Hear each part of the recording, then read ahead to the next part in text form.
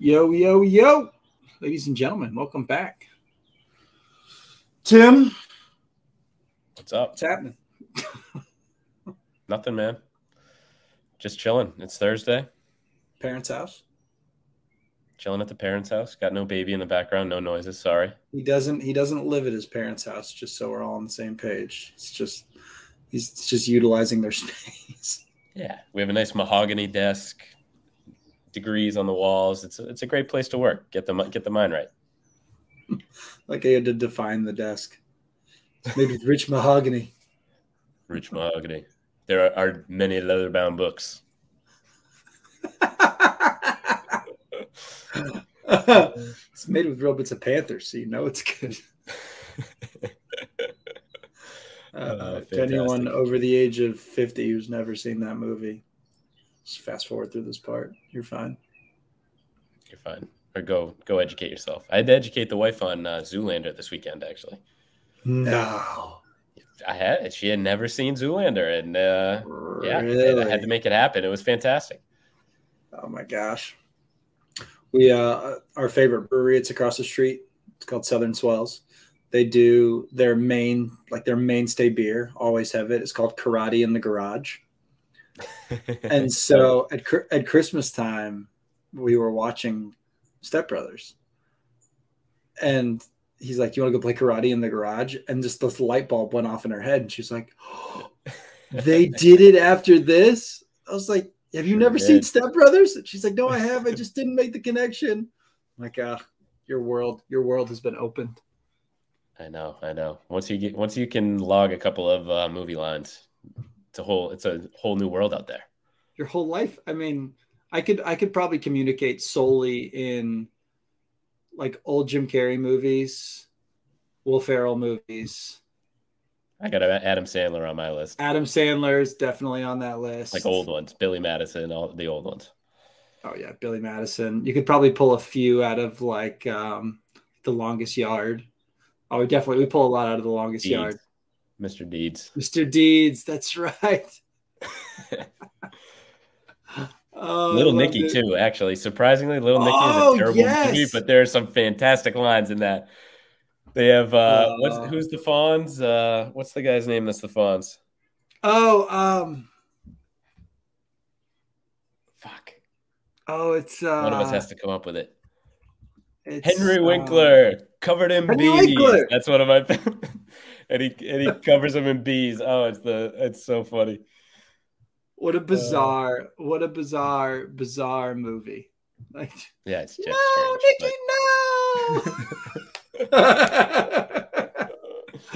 no. Yeah, I agree. Once you can communicate in movie lines, Wedding Crashers, phenomenal, quotable movie. Like, just you're gonna pull plenty out of there. The list is probably aggressively long. Yeah, that's definitely. Good. You know what we quoted a lot was Hitch with Will Smith. Oh, Hitch is good. Yeah, there's some good quotes. There's some good quotes in there. Yeah, Will Smith and Kevin James. You don't need to make pizza. They got food there. Oh, so good. So phenomenal. Good. We need to put like all those movie quotes into this so people can see them. We're going to list all of our movies, make people watch them. Yeah, right. Put them in. Some people are going to watch them and be like, "These are awful. This is terrible. Why? Yeah. What kind of trash movies are you guys watching?" They just don't appreciate the artistry. We had two of our really close friends over, and they were like, we started it, and his wife was just like, "What the hell are we watching? This is terrible." And I was like, "Zoolander," and I was like, "No, all right, sorry." I was like, "Well, I'm watching it soup to nuts, so you can figure it out." And they left like 20 minutes into it. I was like, whatever. What? Terrible. I know. They were like, "Oh, we gotta let the dog out. The dog hasn't gone to the bathroom in a while." I was like, "Yeah, that's a sham excuse." Yeah. The dog hasn't gone out in a while. Your appreciation for excellence in movies has decreased immensely. Yeah, 100%. My trust in that person has decreased immensely as well, instantaneously. Oh my gosh. Yeah, it's a phenomenal movie. It was at the gasoline fight too. Spoiler alert, but it's an old movie. Gasoline fight, place explodes. She's like, "All right, this is stupid. I'm out of here." I was like, "Come on." She missed. Like the best parts of that movie are towards the end.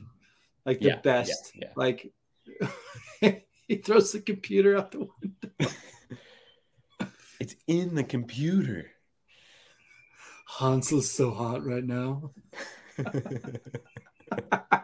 So hot right now. I have a friend that we say that back and forth. Anytime anything's going on, so hot right now. Oh, another one that we quote a lot's The Town. Funny enough. Yeah, The Town's good too. The one line in The Town is where he goes over to Jeremy Renner. I'm going to take it out of context, but he was like, hey, I need your help. Like, I can't tell you where we're going. I can't tell you what we're doing. And you can never ask me, but we're going to hurt some people. And Jeremy Renner looks at him. He's like, whose cow are we taking? Yeah. My buddy always says that to me. Like, what are we going to do? Oh, whose cow are we taking? We're going to go kill some people, beat the shit out of some people. Like, what? It's phenomenal. None of this has anything to do with it. Actually, yes, this transitions us well into this doesn't transition us at all, but hey. But hey, what are you going to do? It's our podcast. Speaking of beating the crap out of themselves, Bryson DeChambeau, ladies and gentlemen, to the front of the list.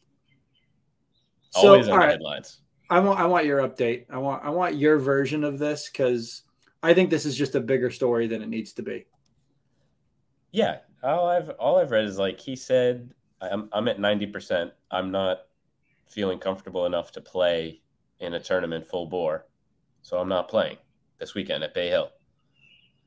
And everyone's like, "Oh, he's so selfish." That's essentially all I've read. I don't know. Have you read anything further? The only thing I've seen beyond that is that the resting is allowing him to get ready for the players. Yeah, and it's March. It's like it's the first week in March, and you have to. Your season is the FedEx Cup, right? Ultimately, yes. Yeah. Like you get healthy now so that you can play. You're not injured in August and September. Who cares about Bay Hill? Exactly. It's a tournament. I mean, that's awesome. Like it's a tournament that you can play and win, but it's not when I saw the selfish thing, I was like, yeah. Yeah, like, it's just a tournament. It's going to be there next year too, and he's qualified for it. It's fine. Yeah. Like he can play next year if he wants to. Yeah. The only thing I'm happy he hasn't done, I don't think, is apologize. Like, yeah, I haven't heard anything after everyone like started writing all the stuff bashing him. Yeah, I have the same problem with Phil Mickelson right now. Like, don't apologize for things you're not actually sorry about. Yeah. If you said what you said and that's what you feel, okay. Could you have said it differently? Maybe. But you said it. So why are you apologizing? Same thing with Rogan recently when he apologized. Like, everyone has to apologize for everything, right? You don't have to apologize for everything. No. I hate it. And so I saw Jordan Peterson last week lecture. Fantastic lecture if you ever get the chance. Friggin' legend. So he takes a rule out of his book, right? His 2 books are 12 Rules for Life and then 12 More Rules for Life. So this is on the second one. He did Rule 5 in the second book, do not do things that you hate. Yeah. And that's essentially what, if you're apologizing or taking back something you said that you truly firmly believe in, that's doing something you hate. That's doing something that makes you feel internally like not like yourself. You can't do that. Like if you're Bryson and you're thinking, I'm young, I have my whole career ahead of me, I have the whole season ahead of me. I need to get healthy and feel 100% comfortable before I play. Dude, you got to do that. Yeah. And certainly don't do things that other people think you should do. Yeah. Like they don't own your body. They don't own your life. They're not you. They're just Twitter hacks that have to comment and chime in on things that they know nothing about, nor should they. Right? It's just noise. Certainly don't apologize for it. Like, no. What did you do wrong? Oh, I decided not to play in a golf tournament. Yeah. Fuck out of here. Decided to focus on making sure I'm not like injured and making something worse. Like, oh, okay. Right. That's fair. It's such a little thing. Like, what a first world problem. It is. But I'm with Bryson on this one. Rarely am I like in support of him, but I'm with him on this. I'd be happier if his hat was different, but that's just. He started wearing a regular hat occasionally. He did. I've seen him. He's got like the Cobra hat that he's been rocking a little bit, but Yeah. Just it's my especially at Bay Hill, he's going to wear the old hat, right? At Arnold Palmer Sermon, he's wearing the old style hat. He's not going to be there though. No, I know, but if he was. Oh, yeah, like if he was there, you can guarantee. Like if that's a side bet on like I don't know, whatever app you use, MyBookie, yeah, bet the house. Yeah, oh yeah, bet the house on that, and probably going to be corduroy. Corduroy with an umbrella. Makes like a vroot, vroot, vroot. Yeah, that's probably true. I haven't looked at any of the good. There's probably some awesome prop bets right now on the players. I'm sure Bay Hill's got a bunch too, but I love the prop bets on some of the golf tournaments, because you're right. It's like people wearing hats. What color shoes are they going to be wearing? Oh yeah, that's fantastic. There are some awesome ones. There you can even like live bet someone's going to 3-putt this green. Like I bet so and so is going to hit fairway and green in regulation on this hole. Like you can bet crazy shit. Barstool Sportsbook is awesome for that. They have random like custom books. Yeah, but I live in Florida, so they're off the table.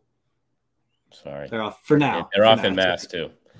Yeah, they're off in Mass too. But what are you gonna do? My brother's in Philly. He might place my bets for me. He might. He might not. He might not. You never know.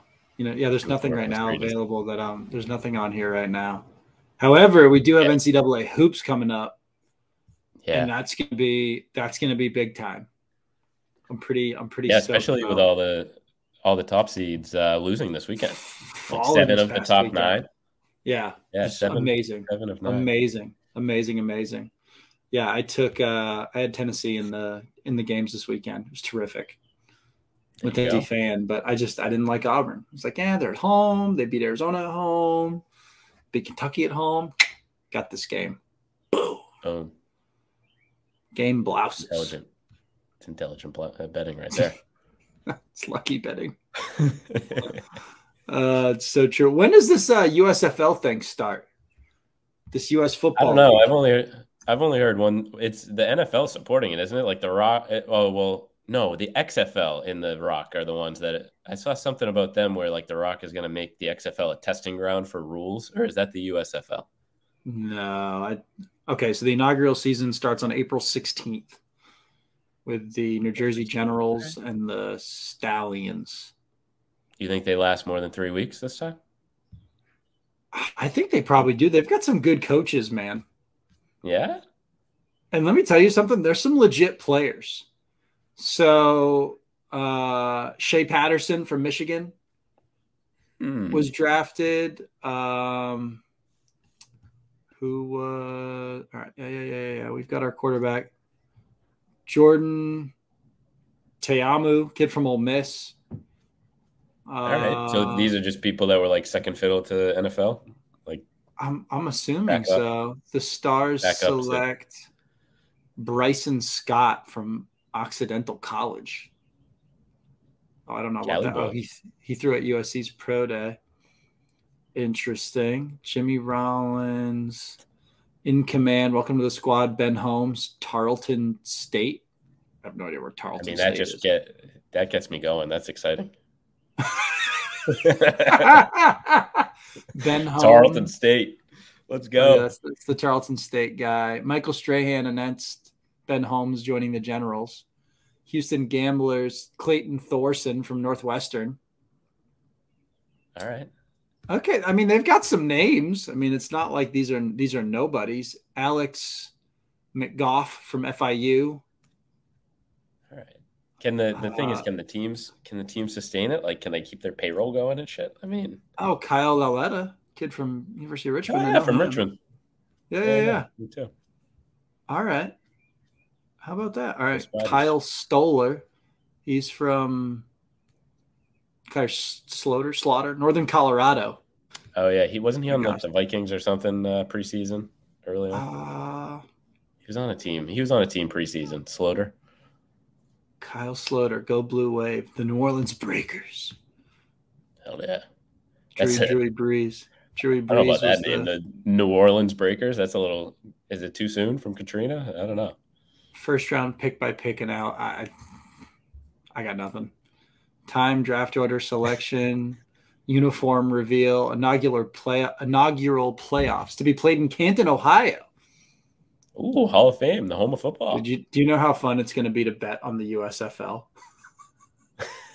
Well, it's going to be chaos, right? It'll just be complete and utter disasters. Like, who's going to have 3 fumbles today? Right. 9 missed field goals. So, like, this team only got to the 45 and the kicker missed every field goal. Oh my gosh, that's so fantastic. I have no idea, but how on earth did we go from Bryson to the USFL? I don't know, but hey, doesn't matter. April 16th. If you want to tune in, I guess you can watch some football. We should put our odds on here every week for the coming weekend USFL? games. USFL. 2 picks, one best pick and then one underdog every week. Yep. USFL. I think we should do a money line pick, like one money line pick every week, and then one like super underdog pick. That's just like you have to take the dog, and it's got to be when they're like a 6-point dog at least, or like a touchdown dog. Yeah, big time. I like that. All right, we're doing that. People hold us to that. April 16th. Right now. We're going to do those, and then we're also going to do whatever the golf tournament is the following week. No. So I had burger last week, which was fantastic for 2 days, and then just literally slowly killed me over the next 2 days. Yeah, slowly? What was he? It was a slow burn because it was every putt. You watching every putt like, is this going to be the one he makes? Nope. Is this going to – nope. Yeah, dude, he fell apart. And then poor Lowry gets to 18 and the sky unloads on him. Yeah, right? Oh, dude, brutal. Absolutely brutal. Did you see Kitayama standing there? He was just kind of waiting, and they were like, are you going to hit? He was like, damn, I got to hit. I guess. Boring. Oh, dude, Straka's got to be sitting there like, yeah, baby, right? Yeah. He must have. He must have. Poor bastard. It is what it is. Yeah. So we'll do some live golf stuff too, because we record on Thursdays. We'll have to do like a weekend bet or something. Yeah, there's enough live stuff. A lot of I don't know too many. Well, I guess if you're doing DraftKings or something, you're doing it before Thursday. But I know a lot of people who are live betting on the weekends, so that's always fun. Yeah, that's always fun. At the very least, the USFL is going to get done. It's going to be awesome. Oh yeah. I like that. We'll get Duffy involved in that, right? Yeah, definitely. Do you even know what? Do you need do they have a day that the USFL plays? Is it like Sunday football? Is it? Well, what's April 16th? Dude, April. You're thinking way too far ahead for me. Saturday. Oh, all right. That's perfect. That's the inaugural.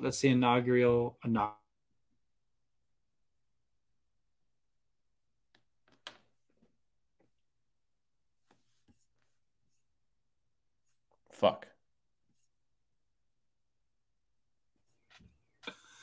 Dude, $10 for a game. $10? Is there? Do you have to pay for parking? That sounds like minor league baseball. I remember paying $1 for parking and $1 for tickets.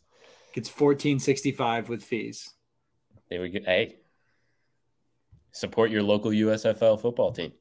Okay, so the venue is in Birmingham. I want to see what they've got for tickets. All right, the inaugural game is listed, but that's the only thing listed, and it's on Saturday. For tickets right now, I'm sure the schedule is. The schedule's got to be somewhere. Well, yes, if it's Saturdays, that'll be perfect. We'll release our picks for the following week, nonetheless. Yeah, so we'll have all of our for that weekend. Yeah. We'll film and give our picks for the weekend. Yeah, this is gonna make me watch this so much more than I normally would. That's the goal, right? I might pick my team based on whose uniform I like the most. Dude, it's strange, but it seems to work in college basketball. You always have that one lady in the office who's makes it to the top 5 at least, and she's just picking based off how they look. Yeah, just off how they look. Something to it, right? Look good, feel good, play good. I mean, that's right. Prime time. Prime time. All right. Anyways. All right. So it is, well, excuse me, in part of the country, it is becoming time where you can go outside and play golf. Where I live in beautiful northern Florida, where they will soon have the Players Championship, we've been able to play all year round because we can. I've played 3 times this week. It's been 75 degrees all 3 times. Terrific. But in other parts of the country, like where Dumbass lives, you haven't been able to play at all outside until March and April come around and you're able to finally start getting out, even if it's a little bit cold. So we want to talk about some mistakes that we see players, specifically in places that are cold, but I will include places like Florida where some people are like scared to death that it's like 65 degrees out. Important things to consider when you're trying to get back on the course after having like an off season. And we're going to talk a little bit about how to approach playing and, you know, handling all of that stuff. So I'm going to shoot this to Tim and kind of get his thoughts on this. But the number one thing that I see with my guys prior to when they started working with me is that when they would get into the spring and golf would open back up, they went super hard volume wise for the first month, playing 3, 4, 5 days a week, 18 holes every time. And they just blew their wad and it was the end of it. Right. And then they are like, hey, my elbow hurts, my back hurts, this hurts, that hurts. My wrists are a mess. Like I'm so sore. Right. What do you, that's what I see the most of, but you know, I'd love to see kind of what your thought is there. No, that's definitely the biggest thing, because up here you'll see, I mean, we have a lot of indoor facilities that are decent. If you live in the city of Boston, you don't have anything, but if you live in the surrounding areas, or if you belong to a club, like most of the clubs around here have TrackMan. Right. So people are making some swings, but it's more like once a week or once a month, or like, you know, at some lower frequency. It's not with the same, like you're in June, it's June and you're playing Saturday and Sunday, or Friday, Saturday, Sunday, whatever. Right. But yeah, that's around here. Like last week we had a 60-degree day. You'll go to any driving range around and everyone's got a large bucket or 2 large buckets, and they're about to hit 200 balls and die. You know, most of the people, just looking at them, they have not done much as far as exercise, movement, or golf in a while. Well, it's cold and dreary. There's nothing else to do but drink. Hey man, it's an essential part of staying warm, but you gotta get in the gym. Listen, you're preaching to the choir here. I mean, I grew up in Maine. Yeah. They're not touching a golf course for at least a month. Yep. So that you gotta, you know, make sure that you're smart about getting back into it. Especially like up here, you won't have, excuse me, you'll have a lot of like snow melt. The ground will be soft. Can't take carts. So now you're potentially like walking 18. Yeah. And maybe, you know, if it's been cold as hell and we've had like 6 inches of snow on the ground for at least a couple weeks, you haven't really been walking outside at all, and definitely not walking outside and swinging a golf club. 100% the truth right there. Yeah, I think the biggest thing people misinterpret is the fact that the volume that they're about to go through is a lot. Like the first month and a half of people getting back into golf season, I see more tendinopathies at the elbow than anything else. I get my back is sore and my elbows are killing me almost every year. It's uncanny. Yep. No, that's my uncle last year. We started playing and we play early in the morning. So it's cold. And like the second or third week, he's like, dude, my elbows are killing me. Both of them. I don't know what to do. It's like, well, here we are. You haven't done anything for 3 months. And huge rip on this. You asked for this. Yep. Yeah, you asked for this. So practically speaking, when it comes to approaching the, you know, spring ball, essentially, where you're getting back out, you're playing again, there's a couple of things that I recommend to people that have done nothing. Right? I would give different recommendations based on what you've been doing. If you've been really active, you've been going to, you your local indoor range, you've been using a sim, you've been in the gym, my recommendations for you are going to be pretty much go play. Still be conscious of it, but like play 18, see how you recover the next day, plan maybe another 18 or 9 in a couple of days. Whereas someone who's done 0 since the end of October, or you've taken like 3 full months off of golf, part 1, if you haven't been active either, like you haven't really been doing a lot of exercise, take a cart for probably the first couple of weeks, right? Yeah. Then walk 9, right? Then work up to walking 18. If walking is what you do. A lot of people don't want to walk at all, so it doesn't really matter to them. But if you normally walk and you haven't been walking all winter, it's probably a good idea just to let yourself, to Tim's point, if the ground's soaked, it's going to be, cart path only anyways. Right. So you're going to be walking regardless. So I recommend taking a cart for a couple of weeks, play 9 holes, walking, do that a couple of times, then progress to 18, or walk the front 9 and ride the back 9, however you want to do that. But if you've done nothing, just that amount of walking volume is a lot. Yeah. Shouldn't be. Yeah, no, it's but if you've done nothing, it's a lot. Yeah. No, it's walking a 10K, If you're walking 18, you're essentially walking like at least 6 miles. So I'm sure it's like 12. What's the average? 12,000 steps? Yeah. Something. It's definitely north of 10. Yeah. North of 10. I think it's like the average is like 12,000 steps regardless of male, female.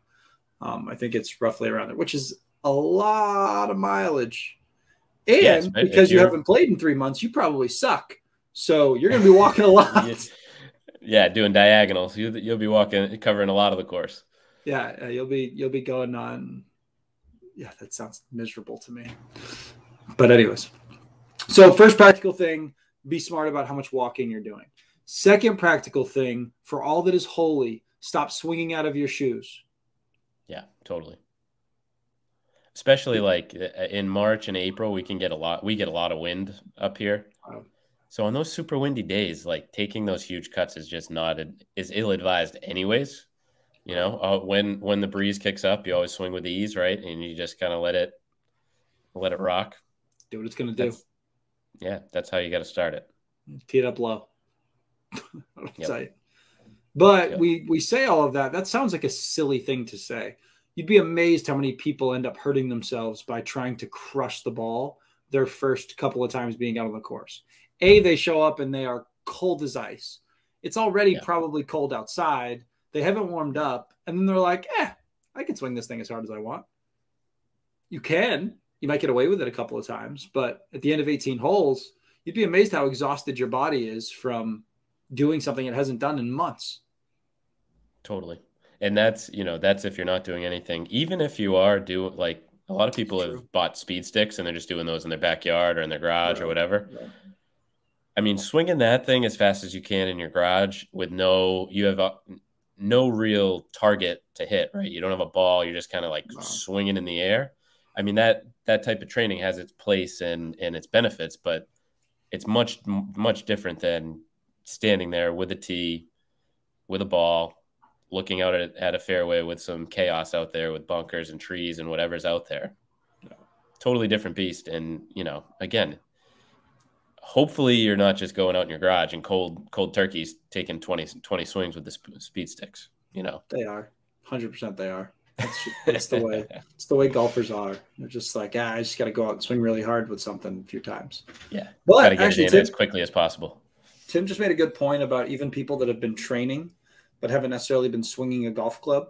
So I always use the example with golfers of mine and athletes of mine that when I used to go from season to season, so like I'd play football, like had a full football season. I'm in excellent shape.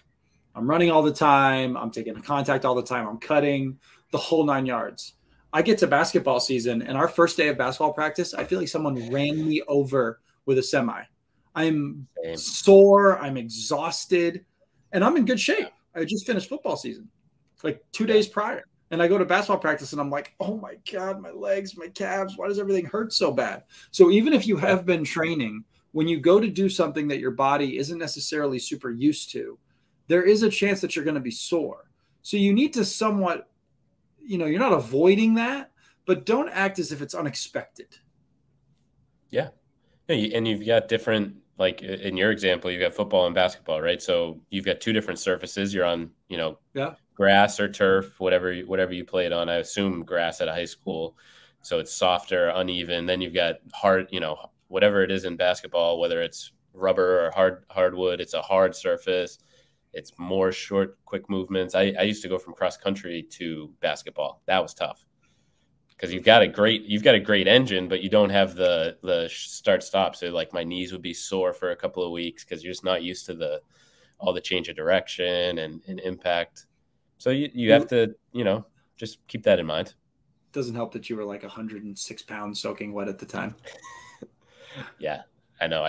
So this is embarrassing, but I cracked the 100-pound mark in my sophomore year of high school. The 100-pound mark? Oh, yeah. Dude, I gained 30 pounds the summer after my freshman year. You were 70 pounds? Weights. Yeah, dude. I was like 75 and I went to 105. Yeah, dude. Crazy. Weightlifting, man. Weightlifting. All you had to do was eat. I ate. What did you eat? Like friggin' I eat everything. Like bird food? That is water and bird food. I had no idea that you had gained. Oh, hell yeah. Dude, the last time I was 105 pounds, I must have been, gosh, I can remember in 8th grade, I was 140. Damn. Yeah. I mean, that's a normal size kid, though. You're what, 5'7" or something at that time? 5'6"? I was probably around, I was relatively tall. I didn't grow any taller from the time I was maybe a sophomore in high school. That's the last time that I grew. I was 6'3", and I haven't moved since then. I've gained a bunch of weight since then, but I haven't been. Yeah, I think when I graduated, I was a $195 when I graduated high school. My first year of college football, I bumped to like 216. Now, to be fair, that was mostly because of unlimited food at the dining hall. There was probably a little chub on me. Yeah, not mom's cooking, not the good, good stuff. There was nothing nutritious. I was basically going for dude, they had grilled cheeses just on deck. I was just hammering grilled cheese and pasta. Dude, just the food was so good, and it was just all paid for. So you're just like, yeah. Well, and if you had lifted, you had been in practice for a couple hours, then you're good to go, man. Just chow down, whatever. Fill the tank. You think you're good to go, but late night, you're like, yeah, I could do like a cheesecake right now. Walk over to the dining hall, get a little late night cheesecake. They'd have some buffalo tenders. Oh, it's fantastic. But I turned into a whale for a moment. Anyways, large tangent there. Anyways, back to not golfing like an asshole come this spring. Yeah, Tim, you had something. I could see it. You could see it. Things just changed. So you got to ramp up for the spring. I have a guy at the gym I'm working at right now with Duffy. He's like a scratch golfer, and he's kind of weird, but he says he does the stretching, and it's not exactly what I would advise someone to do, right? But he says for years he starts it in January and he does these stretches for 3 months. And he gradually limbers up, and then he's got the golf season, and golf has historically kept him in shape. Now we've got him on a full strength and conditioning program. He's lifting some weights and he's doing the right stuff. But he had the right idea, right? He was picking a date. He didn't continue it the rest of the year, but he was picking a date, getting his body ready, and then he knew he was ready to go day one, and he could handle the season. It's the same way that we approach even things like conditioning with athletes. When you talk about double sessions in the fall for a lot of football, soccer, baseball, whatever sports you're playing, one of the reasons that we do that is to build your aerobic capacity from a starting position anyways. And that can take a few weeks to develop, but there is a starting point to when we start developing that more. Whereas, the problem with golfers is that most golfers don't plan their year around golf. Right. You see it a little bit more up north because there's an off season that's built in because it's snowing essentially.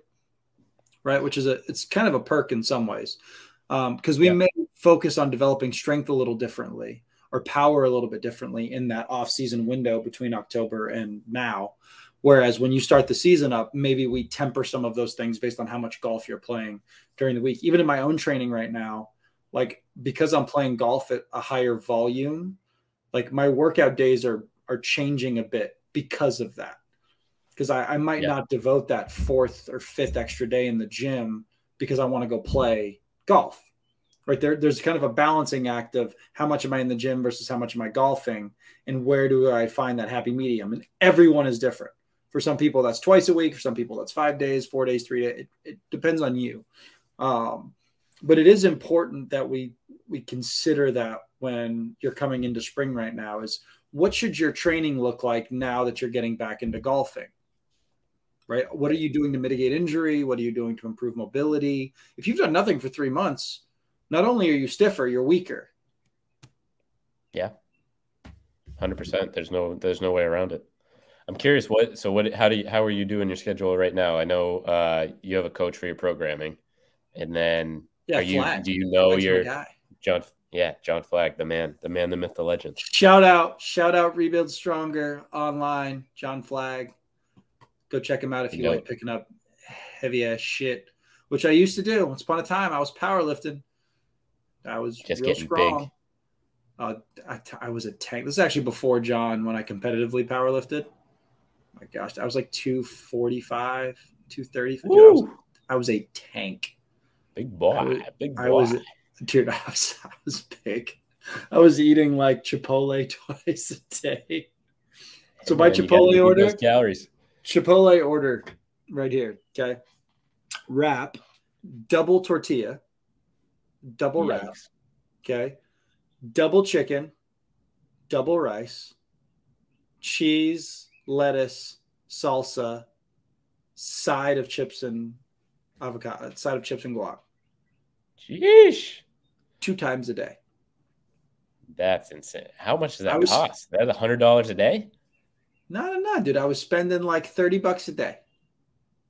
All right, that's not terrible. Up here, Chipotle is expensive. I don't know what that. Do they charge you extra for like a double wrap and stuff? I had my people there, bro. You always got a guy. You always have a guy. I knew some people. But yeah, I was there. Anyways, shout out John, Rebuild Stronger. He's a G. So my schedule right now, what I'm changing it to anyways, because golf for me is typically Monday, Wednesday, Friday, or Monday, Wednesday, Saturday. Right now, because that's just convenient for me. And once we change the clocks ahead, it doesn't get dark down here until 8. So, perfect. And that's the earliest. So, you can tee off at 4 or 4:30 and get 18 holes in, depending on where you're playing. So for me, my schedule is probably going to look a little bit more lift, probably 3 days a week. There might be a little bit more aggressive lifts, but lift 3 days a week, 2 days at least of like some harder conditioning.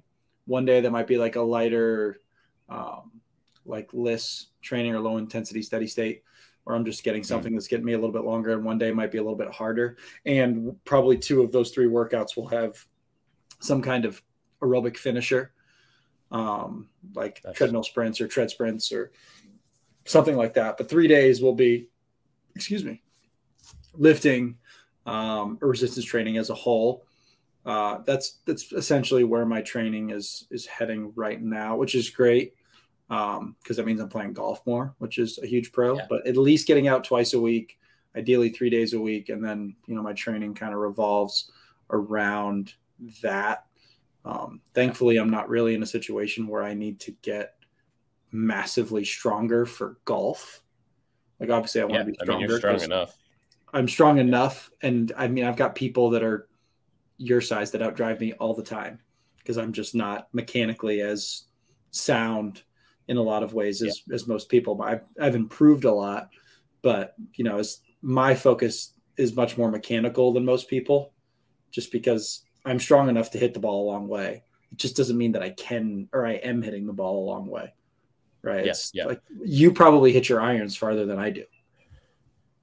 Yeah. And that's where like experienced golfers benefit more from like the strength training because they've got the technique down, whereas you've got 100%. The strength. You need more of the technique work, which is what you're working on.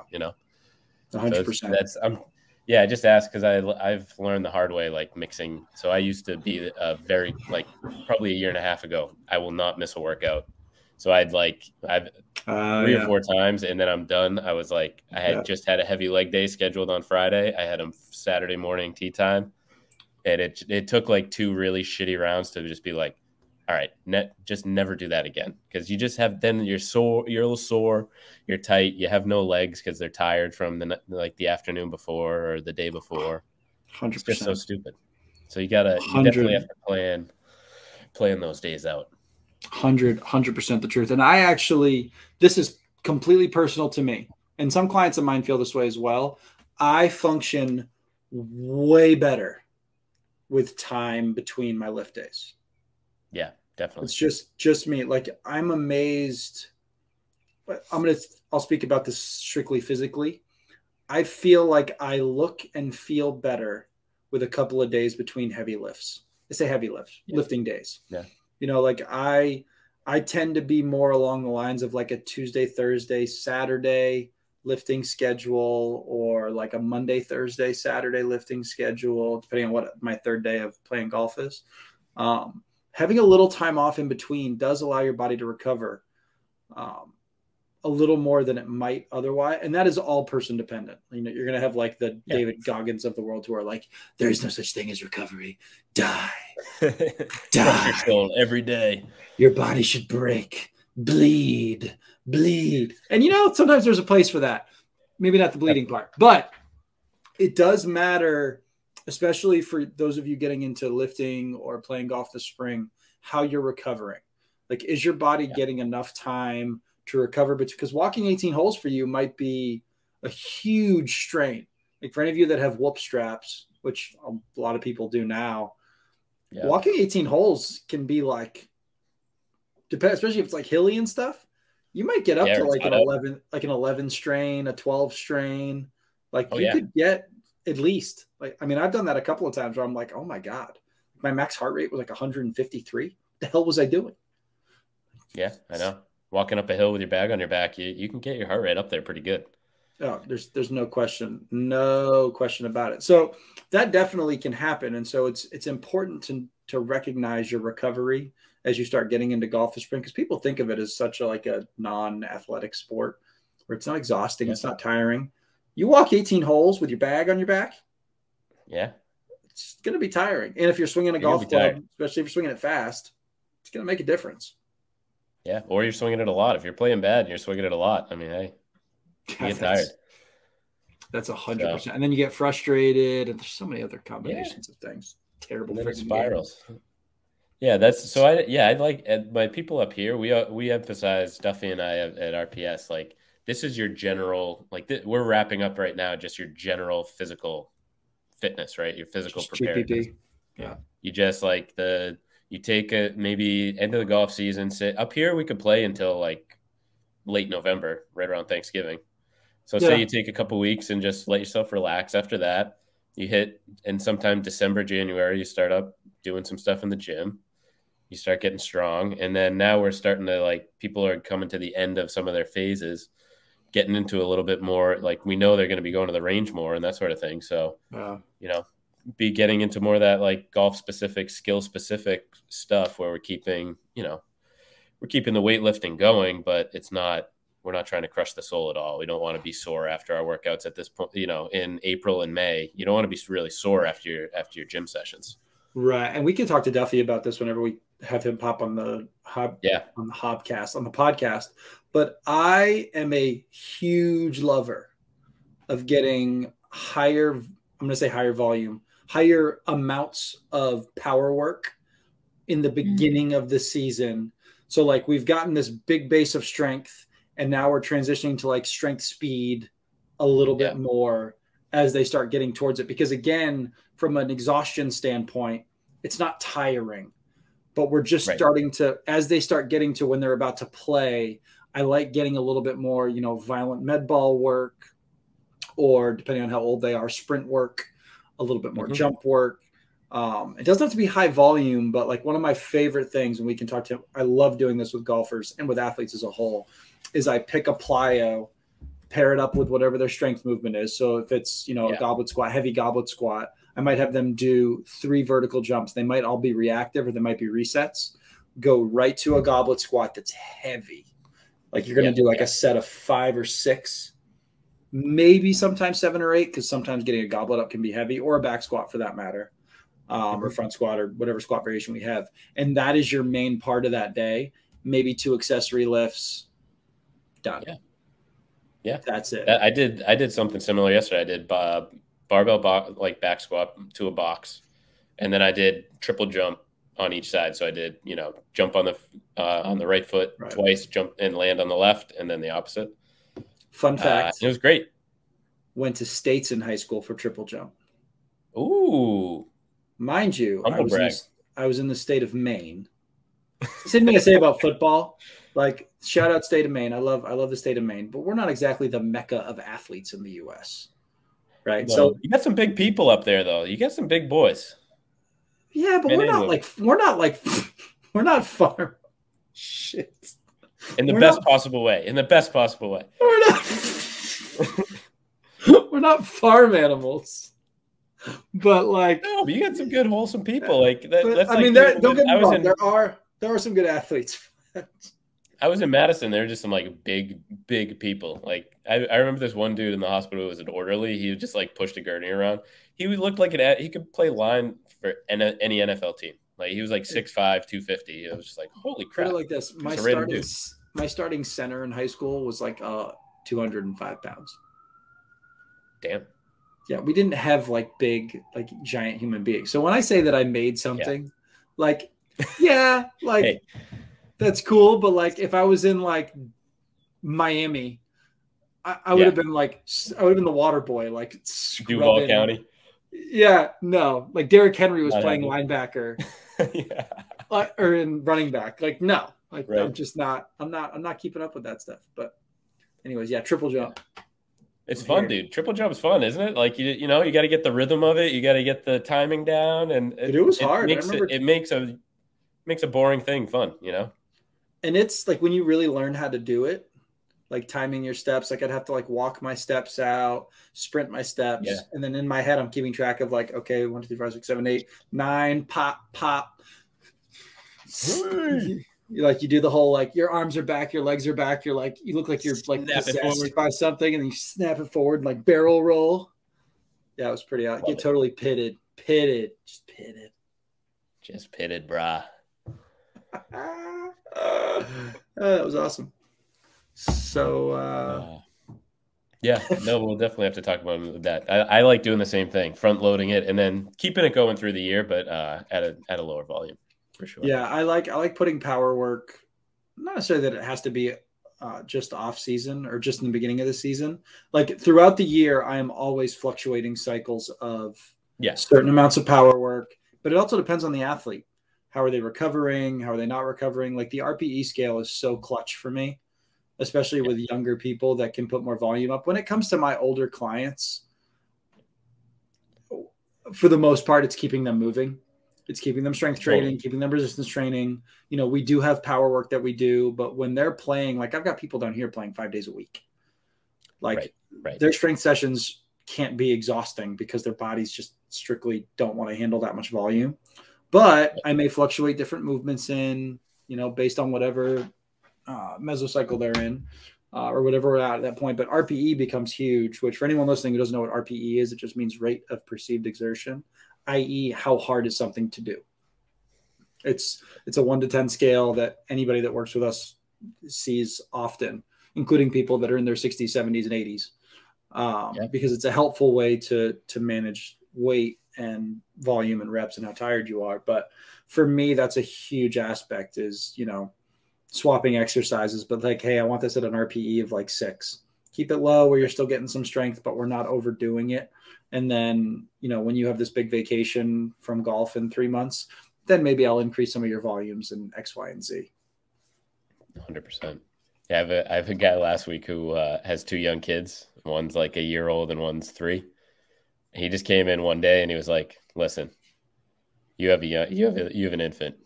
It's been one of those weeks where I just haven't slept through the night any night this week. So let's just get it done. I was like, that's all I need to know. Like we're just getting it done today. We're not going breaking any records. We're not going for a max, a personal record squat. We're getting it done today. Dude, I tell you though, and this is something that anyone who has definitely done powerlifting and weightlifting and like events like that will tell you. I have PR'd my deadlift on multiple days where I slept less than 4 hours the night before. No recovery. For what reason? Just like nervous, can't sleep? No, just like I didn't sleep. I just couldn't sleep. Yeah. And that next day, like my lift said to work up to a heavy single. And I'm like working up. I'm like, oh man, my body is just killing. Like I'm tired. I don't feel good. And again, this is just, it's anecdotal. Like, but a lot of people will report that can happen. So one of the things I like to tell people when they don't feel like they want to go to the gym or they're like, I'm tired, I don't feel it. Do the warm up, whatever your warm up is, and then see how you feel. I feel a little bit. Okay. Do the first exercise. Okay, I feel pretty good. Okay. So do everything as prescribed, essentially, right? Especially when we're talking about RPE. Like if I say, hey, do a set of goblet squats at RPE 8, 3 sets of 8. Okay. Well, it doesn't matter if that weight was 80 pounds or 60 pounds. If it felt like an RPE of 8, we have created a training stimulus and you're going to improve. And so it's a nice thing that you can play with when it comes, obviously, especially with golfers, unlike powerlifters where we're like looking for a certain number. Although we're still going to use the RPE scale, I'm like, hey, you hit 550 last week on your deadlift. Maybe we're going to look to hit like 560, but still needs to be an RPE 8. To me, it's so helpful. So helpful.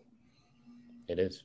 And then you can use that in your round too, right? If you get to the tee box and you're like, wow, that, on the range, I just kind of wasn't feeling it. I loosened up a little, but let's see how it goes today. Maybe lower your expectations for the day and just, enjoy it a bit more or something like that.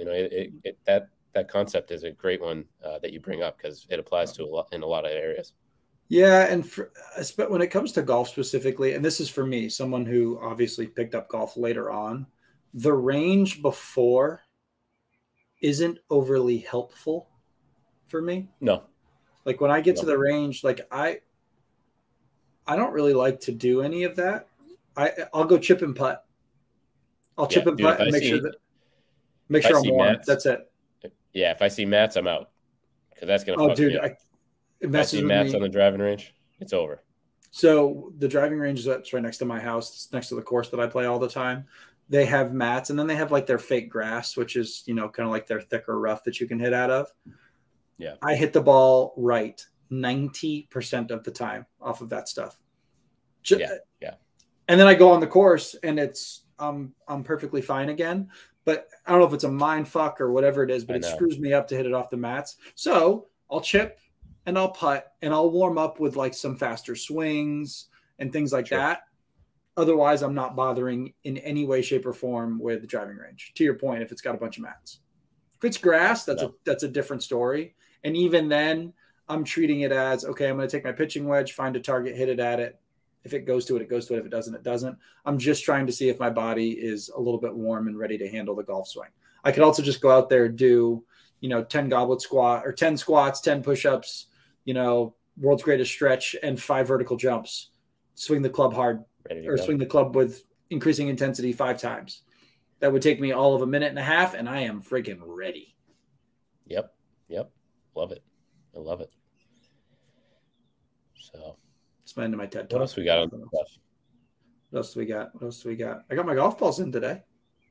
Hell yeah. What do you said Vice, right? What I like the, so I've been fiddling. So I tried the Vice Pro Soft, which is certainly not designed for me based on how I swing a golf club, but I like to, try them out, and they were free 99. So, it's a big dabble. So anyways, so I've done the Vice Pros, which I like, and I've got the Vice Pro Pluses. So I'm actually going to go out and hit both of them and just kind of see what I think. I've used pretty much every ball at this point. I've used the Pro V1s, the Pro V1X, the Kirklands, the Callaways. I like the Bridgestones, the new Bridgestones. I'm a fan of.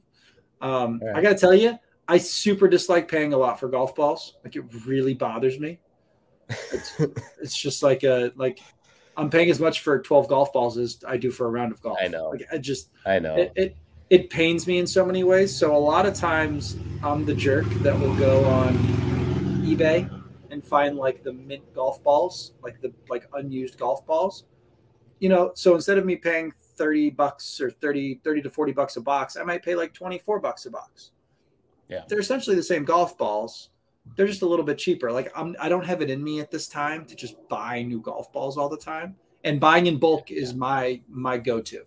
I want to buy, 100 to 150 golf balls or buy 5 boxes, 6 boxes, 7 boxes and go from there. Yeah. I got 6 boxes in my trunk right now. This is a good story. This will be our finishing story. Everyone can appreciate this. So Monday we play in a golf tournament, right?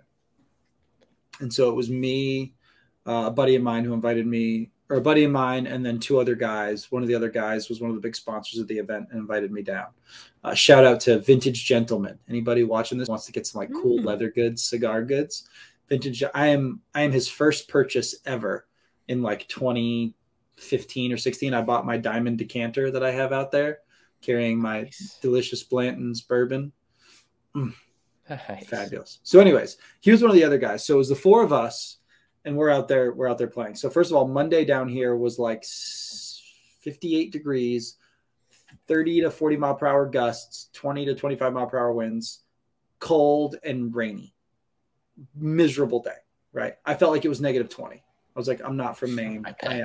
I'm doing a disservice to my lineage in how cold I am right now. So anyways, we get out there and we're playing. And really, my buddy and I were the only 2 that hit decent golf shots. Like, one of our guys must have lost 30 golf balls at least. Like, nothing was straight. Like, I think we used 2 of his shots maybe the whole day. It was a scramble, right? So tough course in St. Augustine. So I think we had 4 birdies, and I think I made 3, something like that. That's tough in a scramble. That's real tough. Yeah. So we go into the clubhouse, right? And so 2 guys took off. They had to go get their kids or something. So we're sitting there, and they had like a taco dinner after with churros that were delicious. Oh, fantastic. That was I liked it for a little post-tournament dinner to have like a taco bar and churros. Winning combination. Churros are awesome. Oh, so good. So we finish up. We're sitting there eating, and they're doing like it was for a local classical education school. So they're talking about the school and what have you. And so like, all right, let's talk about like the people that won and the awards they get. Right. So they go through first place, second place, third place. A guy got a hole in one. So he won a bunch of stuff, whatever. And they're like, and also we have a gift for the team that finished last. Uh-oh. And I'm sitting there and I'm like, 4 birdies. We're probably in the bottom 5. Oh yeah, easy. I played in 3 scrambles. 5. I played in 3 scrambles last summer. Our lowest score was 10 under, or our highest score was 10 under. Every other one we were more than 10 under. Yeah. Like, I'm like 4. Now, mind you, it was a miserable day, so I don't know how far behind we were. Like maybe 4. There was like a 4 and a 6 and like 10 sixes. And mind you, they only let us play to par. You could not bogey a hole. So that made it a little trickier because there's a lot of holes where, people could have like tripled or something, and they just didn't. But nonetheless, so they announce our name, or like one of the guys in our group, and I'm just like laughing. So they're like, here's 3 boxes of golf balls, because I'm sure you guys probably lost a lot of golf balls. Well, there's only 2 of us right there. And so the guy gives them to us, and the guy that was with me was the one who sponsored the team, the guy that owns Vintage Gentleman. And so he just hands me 2 boxes, like 30 golf balls. He's like, hey, here you go. It's like, here's your consolation prize. It's like, yes. Score. I played decent golf. I walk away with 30 golf balls. Hey. And some delicious churros. What's better? If you're not first, you're last anyways. So That's right. That's right, Ricky Bobby. That's right. Ricky Bobby. All right. That's it. That's all I got. That's all I got too. Sweet. Cool. Good talk. Yeah. We'll talk next week. Yeah, we'll do it. Anybody needs anything, shoot us a message. Jackson, or at Jackson.golfstrong, at Tim.golfstrong on the Instagrammies. that's pretty much it. Nothing crazy. Shoot us a message if you need anything. Send us some fun stuff. Also, get ready for USFL betting. We'll be your go-to source. Your go-to source for USFL betting. Golf Strong USA. Well, someone's got to be Stu Feiner. Do you watch Sports Advisors at all? Stu Feiner's the GOAT. Yes, I know. Like maybe it'll be you. I feel like you fit that role. I mean, I'll embrace it. I'm not gaining 60 pounds in a belly, but I'll embrace the Stu personality. Yeah, it's the personality. It's not the look.